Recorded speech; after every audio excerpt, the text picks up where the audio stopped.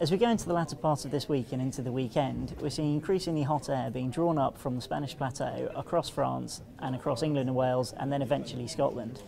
This hot air will bring some increasing temperatures, with temperatures likely to get up to around about 30 degrees on Friday and possibly a little bit higher, particularly across central and southeast England. This hot air is coming up from the south and is going to be becoming increasingly humid and therefore starting to feel increasingly close and increasingly muggy and probably quite uncomfortable, particularly Friday night into Saturday. Temperatures through Friday could well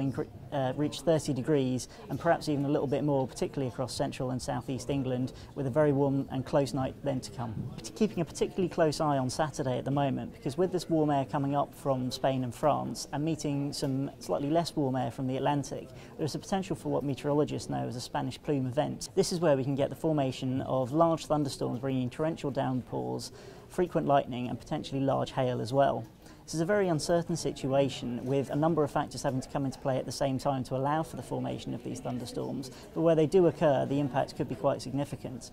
As such, the Met Office has already issued a yellow alert for Saturday for the potential for these thunderstorms to form, and the public should be aware of this potential and keep up to date with the latest forecasts on our website and through the media.